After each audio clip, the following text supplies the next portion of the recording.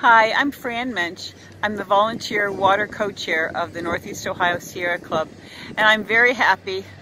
And the reason I'm so happy is that the Cuyahoga County Council has passed from committee and will, on May 28th, no doubt, turn into law the fact that plastic bags will now be banned in Cuyahoga County as a means, not banned totally, but as a means of transporting purchased items.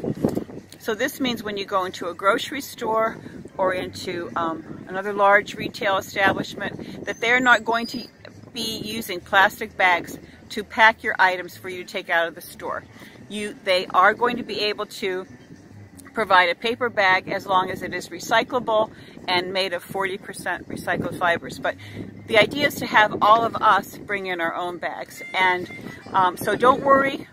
It's a ban, but that doesn't mean you're not going to be able to buy plastic bags, to use in your garbage containers, or whatever. You can do that. This is simply to not be given a bag when you take items out of a store, because those bags are used for 12 minutes on average, and it takes between 500 and 1,000 years for them to decompose. And when they do, they leave behind materials. So really, the environment is a public health issue. Ideologically, we know we have a lot of contention out there, but this is not, banning plastic bags is not something that is for tree huggers or for somebody who romanticizes Mother Nature.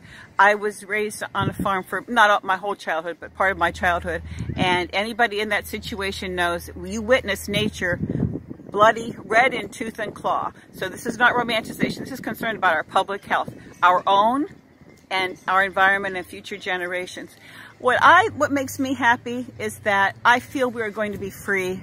We're going to be freed economically because people are going to be able to use the lake and engage in all kinds of economic and activity. So I feel freed that way.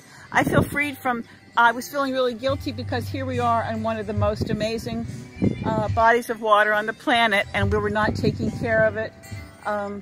So I feel freed that way. Also, we know that this really was started by small businessmen and large businessmen. Everybody knows of a grocery store where they don't give out plastic bags. They will not do it. You have to bring in your own or use a box or whatever. So we're going to be free from that, and I can't wait to see what people come up with reusable bags.